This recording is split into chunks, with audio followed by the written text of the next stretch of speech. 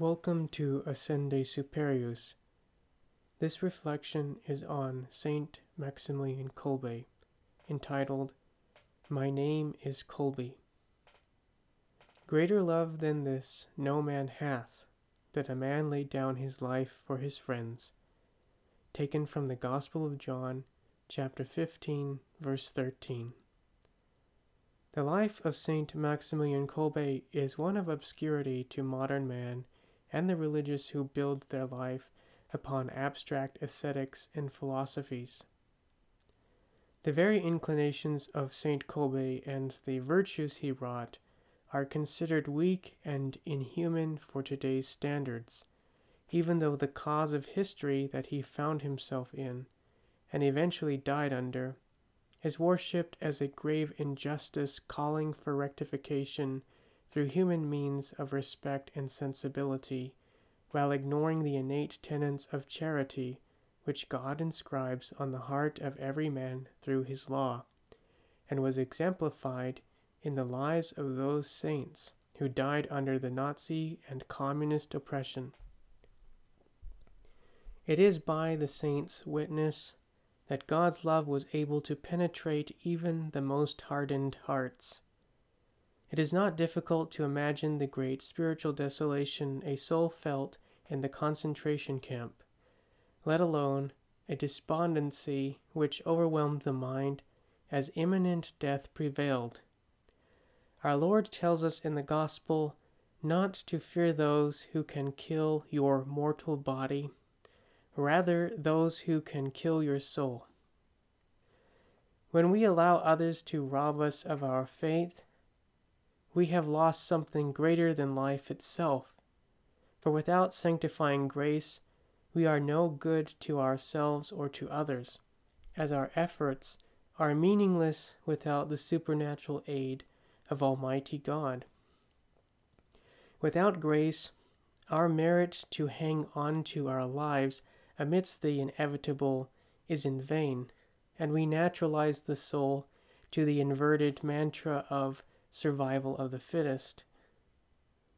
We toil for our bread, and we exhaust ourselves from the rest that is given by Him to the beloved.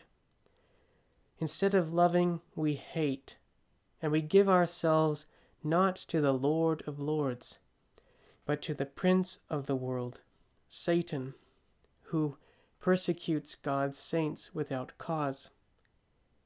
Sainthood and its effectiveness of sacrifice are anonymous to the world. It is hidden. Only by faith are the deeds of Christ in his saints perceived, as they are ordinarily extraordinary. The great apostolic life which Saint Kolbe led during his time as head of the Immaculata compares very little to what he wrought as an alter Christus in the Auschwitz concentration camp.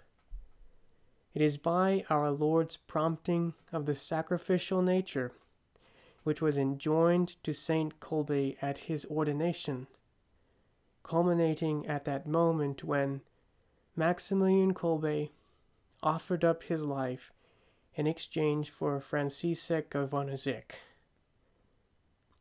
If it were not for the witness of the man who was spared, there would be no account of the heroic deed which took place.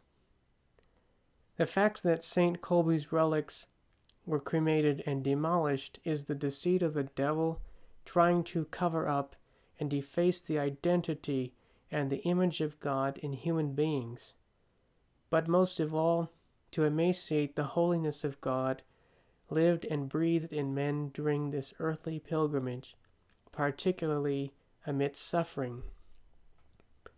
How cruel and demonic are men who use the methods of torture and death as a means to dominate and subserviate other men.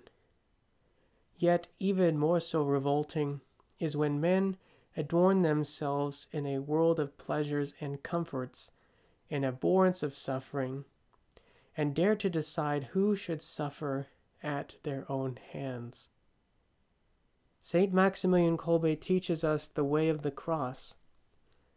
By his example, the words of St. Paul resonate true in that, quote, "The word of the cross is foolishness to them that perish, but to them that are saved, it is the power of God," unquote. Taken from 1 Corinthians chapter 1, verse 18. It is by the cross that suffering transforms into a positive thing. Death is no longer death. The cross is the means that translates our suffering into something valuable and holy when consecrated to God. All of who we think we are and what we have worked for in our lives to achieve is put to the test when we meet the exhausting trials of our lives. Our cross confronts us asking, "Who are you?" The person of God responds without timidity, answering distinctly by name. The true saint, so convinced and compelled, takes on the responsibility which Christ excites in him, being dedicated to the heart of hearts and the spirit of spirits, reciprocating love for love. This becomes the whole destiny of the saint as he continually answers to the action of Christ's love in his heart, pursuing to know more intimately the inexorable demands of charity. It is through the means of our persecutors, even those whom we love, those who say they love us, that God tests our fidelity through the utmost debilitating circumstances. The time has come for that cross which you have been carrying to now be the instrument which you will be affixed to. To quote Thomas Merton, he says, "If, therefore, we desire to be what we are meant to be, and if we become what we are supposed to become, the interrogation of suffering will call forth from us both our own name and the name of Jesus, and we will find we have begun to work out our destiny, which is to be at once ourselves and Christ." Unquote. God asked, through the mouth of the Nazi prison guard, to the saint, "Who are you?" The saint naturally replied, "My name is Kolbe."